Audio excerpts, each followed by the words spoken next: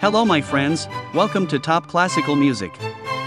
Today we are going to talk about the history of A Little Night Music.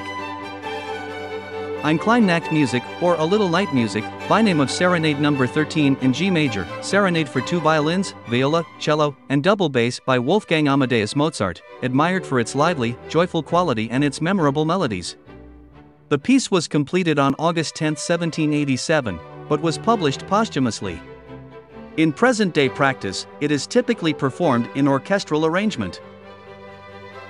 Although it originally denoted an evening song for courtship, the term serenade by the late 18th century was used broadly to describe a chamber work intended for light entertainment on a social occasion. Serenades enjoyed great popularity in South-Central Europe, particularly in Vienna, where Mozart spent the last decade of his life. At that time, it was customary for ensembles to perform serenades in Vienna's parks and gardens, and the creation of such pieces became a lucrative source of income for composers. Mozart produced many serenades, the 13th of which, nicknamed Eine kleine Nachtmusik, is his best known. The four-movement work opens with a bright allegro in sonata form, and a slow, lyrical second movement follows. The third movement is a light minuet, and the finale is a brisk rondo. Originally, the piece contained a second minuet, but that movement has been lost.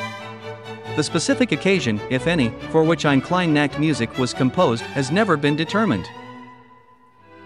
Regardless of its original performance context, Eine kleine Nachtmusik became one of Mozart's most popular pieces. Well, that's all for today.